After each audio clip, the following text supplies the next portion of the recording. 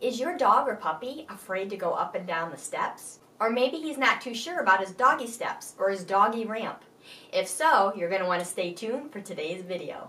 Thanks for joining us again today. I'm Tanya and this is my sidekick Dexter. And today I'm going to give you a few tips on how to teach your dog or puppy to use their steps or to go up and down your household steps. I'm going to demonstrate first with Dexter with his steps and his ramp. Then I'll flash back to little puppy Haru going down his basement steps.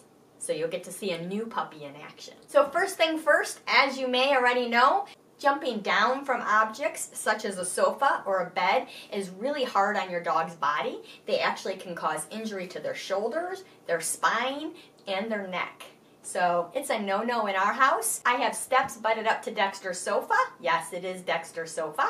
I also have a ramp right in front of my bed, so he uses that. And I will say too that our cat also prefers going up and down the steps when available. If your dog used to go up and down the steps and now all of a sudden is having issues, please speak to your dog's veterinarian. There could actually be a medical issue that needs to be addressed first. And if that's all cleared up, then it might be a behavioral issue, and then we'll address that right here in today's video. Think about the steps as well in your house. Some steps are actually slick and they are not carpeted. This can be really challenging for a dog. If at all possible, please consider adding a runner to your steps for your dog. It's going to be much safer. Also, if you have indoor steps, I would highly recommend a baby gate so that your dog doesn't do a tumble down the steps and hurt himself. This is actually more common than you might think. Dexter's saying, let's get on with it. I know you have treats in your pocket. Let's get on with this demo. So, treats in hand. First thing that I'm going to do is I'm going to lure Dexter to a sitting position. And you're just thinking one step at a time. So I'm going to lure him here, yes, and treat for 2 paws there. With a new dog, as you'll see with Haru, this could take some encouragement and some time. So yes, and treat. And for Dexter, it's also about going slow. And then yes, and treat. I have a couple treats in my hand. And then yes, and treat. And going up, you're going to lure over that first step, yes, and treat. And you might be encouraging your dog along the way. Aren't you such a good boy? You're so brave. Oh, what a handsome boy. You're such a smart boy. Such a good boy. Good job. That's so good. Good boy. That's a good boy. And this stage might actually take some time. It might be more than one session. I want to reward any little bit that my dog gives me, so even one step down, a little look, all that's fantastic. What a good, brave boy you are. So let's flash in and see little Haru. Alright, so we have Haru at the top of the stairs who doesn't want to come down. I'm going to reward him for little bits. Good job. Very good job. Good boy, Haru. Good boy. That's a good boy.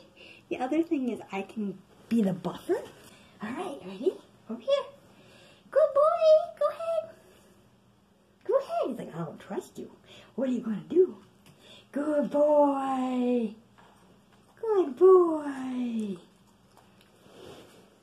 So he's a lap dog, obviously. So I'm putting my leg over here, so we can see if he wants to put his feet on my leg instead. Those are the other dogs versus this big jump down here. Good job. Good boy. What a good boy. What a good boy. Just about that confidence. Good boy. Yeah. Good boy. Come down to this side. Yeah, good job. Good boy. You can still use me as a buffer. Yeah. Good boy. One there. Good boy. Good boy. Good job. Got it? Good boy. Go ahead. You want to see it? So it's in my hand down here. And I'm just giving you a step-by-step because I have no idea what the camera is actually picking up. Good job. I typically, if I can get the dog to the bottom of the steps, so like, you know, versus the top of the steps, it's always easier to go down 2 steps versus looking way down at that whole shebang of steps. Now I'm going to go pick him up because he's comfortable with me picking him up. So I'm going to pick him up and we're going to go to that third step there. All right. Yeah? Good job. What a good boy. Yay. Good job. See, less scary when it's not so far down. Also, the top of this set of steps is slick, tiley, versus both being on carpet. Good boy. Good job, buddy. Good boy. Very nice. So just a treat to the nose, a little lure. Good boy. Good job. Whoops. I dropped it. Those are the other dogs saying, are you coming, Haru? Are you coming? Yeah, we got a big old tail wag. A happy, goofy tail wag. Yes. Good boy. He's like, should I go back up? Ready? Oh, look at that. Let's see if I can give him a buffer of me again. Good boy. So he sees my lap. That safety of my lap. Good boy. So maybe I'll get a little closer. Yay. Good job. There. Good boy. Boy. Good boy, Haru. Good job. Oops. Oopsie the treat. Good boy, Haru. Good boy. Come down this way. Good boy, you got it. So I'm not forcing it. I'm not pushing him down or picking up feet or anything like that. I'm like, ooh, good boy. But again, I do want to get to the step. Yeah? How about if I go down there? You want to do that yourself? Maybe my buffer is being too much of a crutch. Each dog's different. So I'm going to go down one. So he can see my lap, but more like, let's get to your lap. Yeah? Good boy. Good boy. You also want to make sure that the steps are safe. So this is much more challenging if the steps aren't carpeted. And if that's the case, I would really look at a very secure runner, or even like the black grippy things. Just flat out slick. Good job. Really scary, not very safe. Dogs need their nails and they use them as cleats to catch in. Which is why they do walk better on carpet versus walking on tile, because there's just nowhere for them to grasp. So if you do have all tile, you might want to look at a product like toe grips that gives them grippy. And definitely make sure that their nails are always very trim, because the longer they are, the harder. So he did grab my lap. So I want to see, yes, I'll go, boy, I want to see if we have one more step. So right there is the ground. You're not going to need dinner tonight. I think you just ate your dinner. There it is. Can you get that one? Can you get that one? Yeah, go ahead and get it. Go ahead and get it. Get it? That's a good boy. That's a good boy. And I don't mind that he comes back up either, because coming back up and then going back down is almost like another repetition. Instead of just harder, harder, harder, it gets them to do it again, which I like. So, sorry, it's right here. Oh, big burpees. Good boy. Good boy. Treat bag. You got your butt up there. There you go. That was good. Yay, Haru. We can do a little jackpot here. Good boy, Haru, right there. Good boy there. Good boy. Yay. All right. And then you'd be starting over tomorrow. So it's an ongoing thing. Now some dogs find ramps much easier to navigate because we don't have that height. So here, you're going to have to find a step that has the right height for your dog.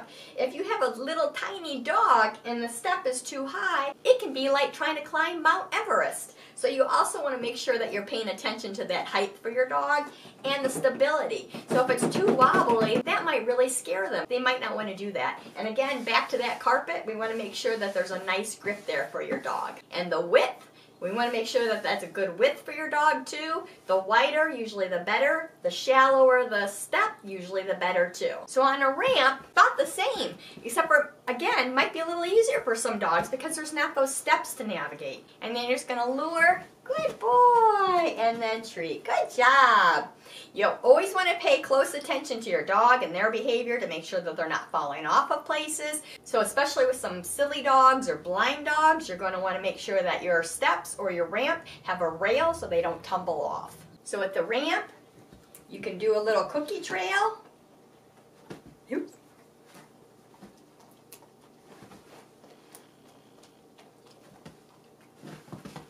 And then on this step, you're going to want to pull that cookie further up. Good boy.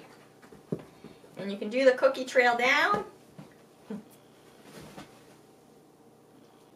Or you can take your food in your hand, and I'm going to lure him and treat him along the way. So lure and then treat, and then lure and then treat. Good job. That was crunchy, huh? And then you can take the food, and then lure, and then treat, and then lure, and then treat. Going down can be really scary, especially on a set of stairs in the house, because we have that real deep, long, oh my gosh. Sometimes you can just pick up your puppy or your dog and go towards the bottom of the steps.